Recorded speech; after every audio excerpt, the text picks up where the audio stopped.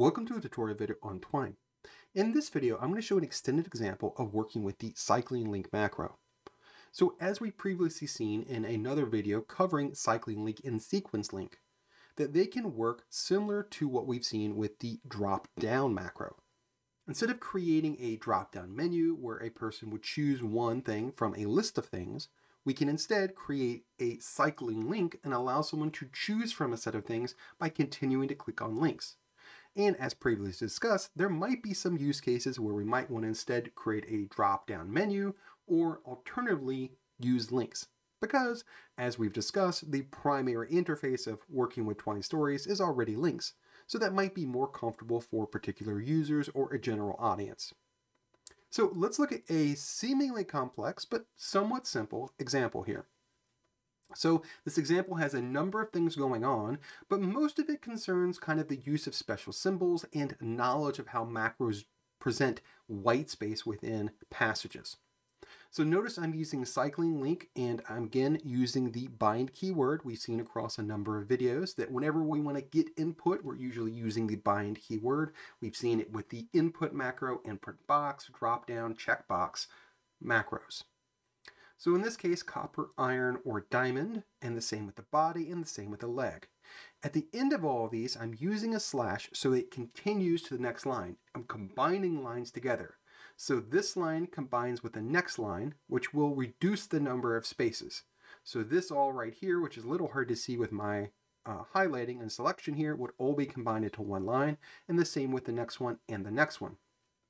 Finally, we're using link rerun because I want to rerun everything each time. And I'm setting up defense right here and combining it with the very next line.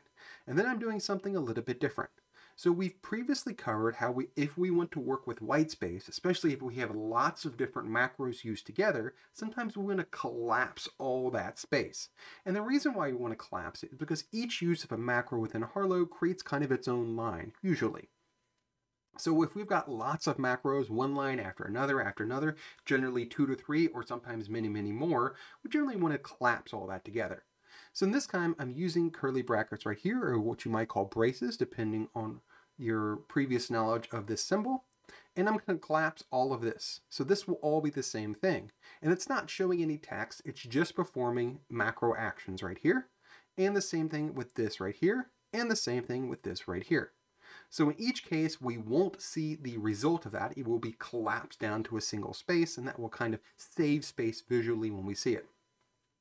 So in each case, we will present to the user the ability to choose what they want as their helmet quality, body armor quality, leg armor quality, in each case copper, iron, or diamond. So depending on which they choose down here for the head, body, or leg, the defense will either go up by 5, 10, or 15. And then finally down here, it will say the current defense is defense. Because we are using the link rerun macro, then we can continue to choose different things and then rerun, and rerun whatever was in the associated hook, which is all of the content I had just selected right there. So this will be rerun each time, and we can then see what the new defense is depending on what the user chooses for their armor, for their helmet quality, body armor quality, or leg armor quality. So let's go ahead and play this, and then we'll discuss how this appears. So notice the use of the collapsing white space, combined lines together. So even though it was spaced more within the passage itself, I combine those two lines each time, creates a kind of much cleaner output. So we have copper right here, and notice because we are using cycling link, we can move between them right here as we move between them. So let's go ahead and set all of these to diamond, and I'll click the result. It says diamond, diamond, diamond, and the current defense is 45, which is 15 plus 15 plus 15. So that makes sense. So let's change this slightly back to copper, click it again, and now we've got 35. Notice in each case, it's showing us the corresponding result right here. Each time it's rerunning that. So let's revisit this code for just a second. This is a somewhat simple example, as I mentioned, although again, the complexity is really in the collapsing of the white space.